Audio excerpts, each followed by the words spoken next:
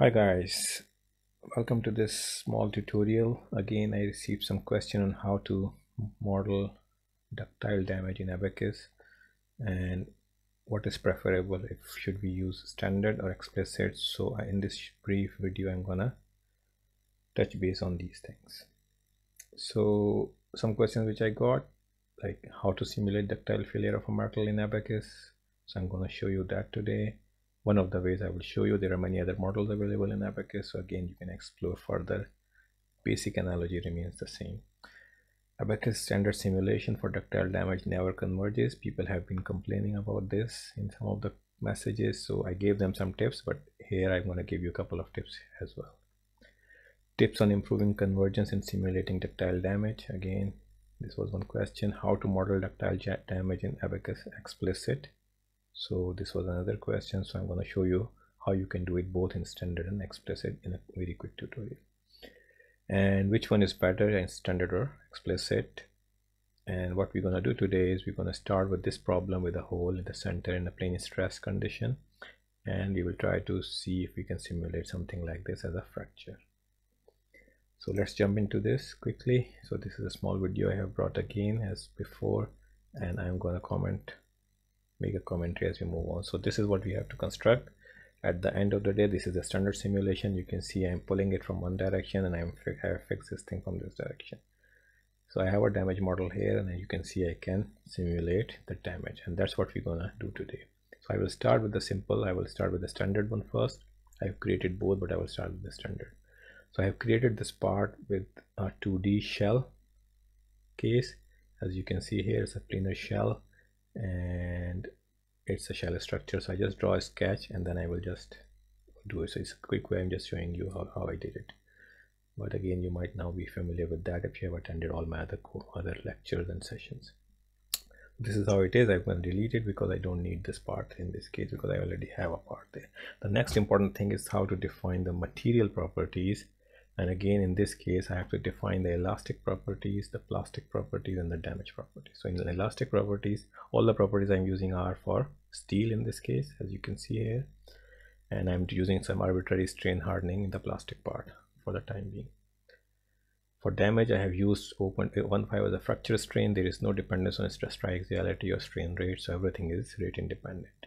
For damage evolution, which is the softening part, I have given a displacement. There are two ways you can do it in ABAQUS. One is the displacement, or using the energy. Energy is that area under the stress strain curve after that damage has initiated. In this case, I'm giving a curve which will follow this kind of slope, and it will fail at this displacement times the characteristic length of the element. Okay, I hope this makes sense. So I have defined all the material properties. I don't need any density because this is a standard analysis and it's a static analysis in this case. For explicit, we need density. Then I will create a section as I do for any other component, which is a solid homogeneous section, and it has a plane strain or plane stress thickness of 1 millimeters in this case. Everything is in millimeters and Newton per millimeter square and kilogram per millimeter cube in this tutorial. And then I assign it to this component with section 1, material 1, solid homogeneous. Everything is isotropic, as I told you as well, because so this means the material properties are not changing if I change the orientation of the material. Now I assemble it, bring it here, and I have this thing in the assembly now. I created a static step, as you see here. Just create, select this, continue, and when you continue you will get this window here, and I'm running it for 1 second. While I am increments, I have given a very large number of increments with time increments, minimum and maximum. Time increments are also specified. Also, when it struggles to converge, so if you see here, when the software struggles to converge, it starts to reduce the time increment. So I have given a very small value to get rid of that if there is any problem, and there will be a problem because in this case your stiffness will go down as soon as damage initiates, or your stiffness can become negative in the real world. So there is no interaction, so I'm going to quickly show you that there is no interaction. I have defined here no constraints, no interaction properties are there, and then I go to the loading module, and now I have loading, but there is no loading here. I have in-caster conditions on this edge, and I have displacement boundary condition on this edge. So you can see this is all fixed on this direction while I'm pulling in X direction at this which is the second boundary condition here, and I'm prescribing a 3 millimeter displacement with a ramp amplitude function. This means the displacement will increase in linear increments from 0 to 1 seconds, and I will apply the same in explicit as well. So I am really happy. I am constructing my model. Now I will say, okay, I'm going to do meshing. So I use in this case edge mesh because I might need finer mesh in this area. In this case I survived with this kind of mesh, but again, depending on the geometry and stress concentrations, you might need finer meshes in the stress concentration areas. In this case I have used this element size with no bias or at all, and I get this kind of nice mesh. For element type I have used a plane stress standard element with linear interpolations and reduced integration. Again, go back to my videos on that. And the additional thing is I am saying element deletion to be yes, because I really want to delete the elements as the damage has completely evolved. So this is how it looks like. Another thing I forgot to mention, in the step module here, when I was defining the step here, so you need to go here for the field output variable, and you have to also call for the status variable. The status variable value can have two values, 1 or 0. 1 means the element will be active in the simulation, and if the status is set to 0, then this means the element has completely vanished or deleted after damage has completely evolved. So ABAQUS will then keep track of that, and it will give you in the simulation like a breakage or fracture, as you see in the animation I showed you at the start. So this may or may not work in many cases, so I normally keep calling it, because we use a lot of user material subroutines, and in that case we need to write it down so that we can remove it manually if ABAQUS CAE struggles to remove it by itself. Anyways, getting back to where we were, so we have interactions, we have boundary conditions as I showed you. I have shown you the meshing as well. Yes, so now you go and do the run, I think. So once everything is done, we go back to the job, and we will create a job, and I will start a run, and let's see if it works. Some people complain it doesn't convert, so let's see if ABAQUS is that bad. Just joking. So I press the submit, and then I will start monitoring, and I will then increase the speed because I cannot keep you waiting here till the simulation is finished. So I will show you how it looks like. You will see as soon as it starts to diverge, it will automatically reduce the time increments. As you see here, the time increments are decreasing, and wherever you see this U's here, this means it's not converging at all. So after every U, you will see a decrease in time increment, because ABAQUS wants to converge somehow. So it's trying hard, but you see it's stuck here, and the time increment is very small, you see here. And it took a long time, so I just skipped everything. I made it fast forward in this case, and you can see it has already crashed, and after 176 seconds. So what I do now, the first thing you can do is, what ABAQUS recommends is basically use Unsymmetric Solver rather than a default which is symmetric in many cases. So again, in this case it might already be unsymmetric, but I would, to be on the safe side, I will do unsymmetric one, because as soon as you have failure, your stiffness matrix or Jacobian becomes negative, becomes unsymmetric. So this is one thing I'm going to do, and the second thing is the stabilization option. So if you go to the increment basic part of the tab, then you see here I have different options. At the moment none is selected, so I will select a specify dissipated energy function, and if I go back slightly, yeah, and then I will pause. So I will select a dissipated energy function, and in this case I'm keeping it default, so I'm not playing around too much. If something goes wrong, then I can come back and see what these values really mean and how much energy I can dissipate, because as soon as your structure has some kind of instability, standard solvers normally struggle, because again it's a big theory behind it. You need to go and look at the theory, how these algorithms really work, and people talk about snap back, snap through sort of behavior, and how your solver really finds the solution for the next step.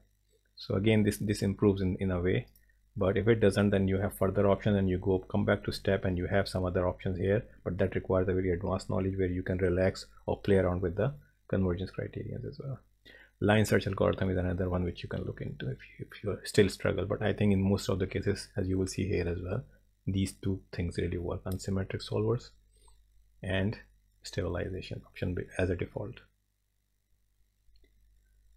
So still it struggles, but you see it has gone through that 10.107, and now it has forward. And also time increment is much better than before, where it was -9, 10, 11, and then at -14 it crashed. So it keeps on going. I have increased the speed of the thing, video in this case, and it finished. So let's see if we got some failure or not. So it took around 5-6 minutes in this case for standard. Again, I have asked for a large amount of output in this case. This means after every increment, so that might have caused this simulation to go or took that long. So you can also optimize the outputs and reduce the computational time, because this writing the information also takes time. So you see it worked, and you have a very nice profile. You can create some animation, and you can see how damage really progresses as the loading is increased or displacements are deformation is applied to your sample. And I am happy. So ABAQUS is not that bad. It can converge somehow, for damage simulation. So I hope this answers your question. The next part was basically if we can use explicit or not. So the first thing you need to really think about is what is the total time of your simulation. So if you are doing some strain rate dependent or time dependent analysis where your simulation time or experimental time was very long, then explicit might not be that suitable. But for this case, if it's a rate independent case like in this case, then I can try and see how it works. So again, what I'm going to do is I'm going to copy the same model as ABAQUS Explicit as I'm showing you here, and then I will replace my standard step with the explicit step.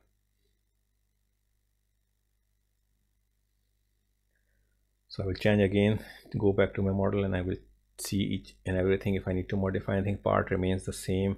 Material properties, if you remember, I told you everything remains the same, except I need to specify the density now because of the inertia terms in dynamic explicit analysis. So you can see all the parameters are exactly the same because I copied the same model. The only thing is I added the density. Yeah. Yep, so that's done. I don't need to assign, everything is already assigned, so I don't need to go through that again. And then I go to step, and I will just replace this step. So I press this replace button, and I will replace it with explicit here. I already had done it, so I'm not going to show you again. But once you press continue here, then you will get this window, and I'm running it for 1 second, and I don't need to change anything at all. I haven't changed anything in here. I just use everything as default, because that's the first thing you always do. You just use the default values what ABAQUS is recommending. Boundary conditions remains the same as you see here. The only thing, as I told you, so this is in caster, and I have a displacement boundary condition here.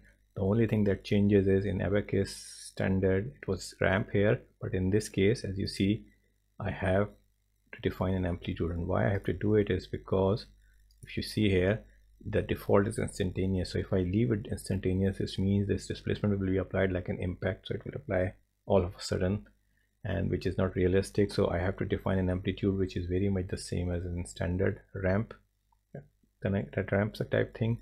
So I will show you how you can do it. So what you have to do, you have to go to, you can click on this button and you can do it directly here, but you can go to tools, amplitude, and you can create here as well. So you see here I have defined at 0, the amplitude is 0 of the displacement, and at 1 it is 1. So it's very much the same. It's a linear interpolation from 0 to 1 of the displacement, which is the ramp function in standard. Once I have defined that, the match remains the same. I just need to change the element type to explicit from standard. If you don't do it, ABAQUS will do it automatically in any case. So I have done that, and then I will submit this job.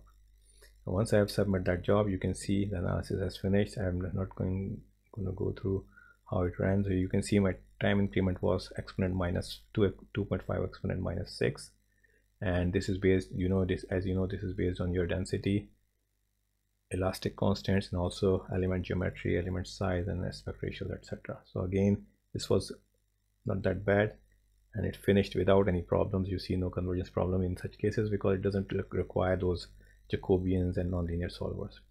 And you see this is how it predicts. So I try to run it, but it's very fast, I think. So I will try to reduce now the speed of the frame rates so that you can see intermediate. In this case, I will only ask for 20 outputs, so you will see outputs are written at every 0.05 seconds. So you see this is after every 0.05 second you have seen the output.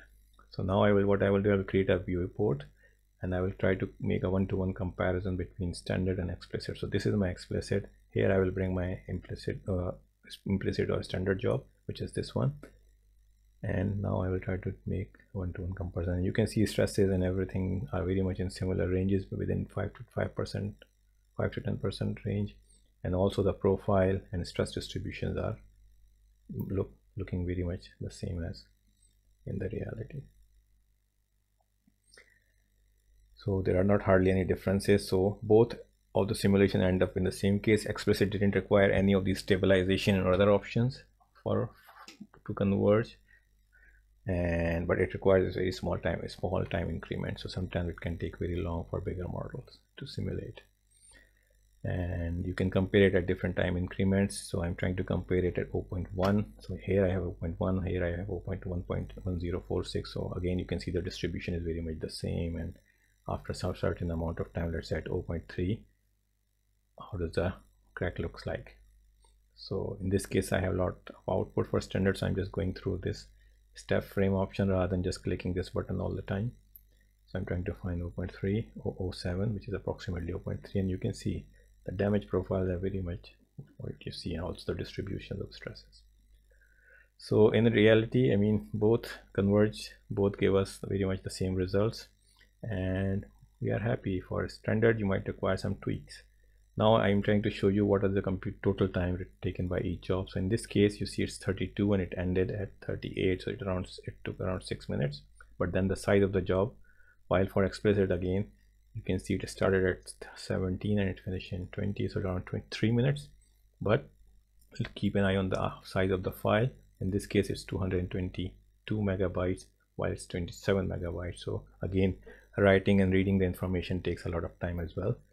So in some cases, that's why standard might have been slower than explicit in this case. But again, it depends on many other aspects as well, like how fast your processor was, or how much memory you had basically.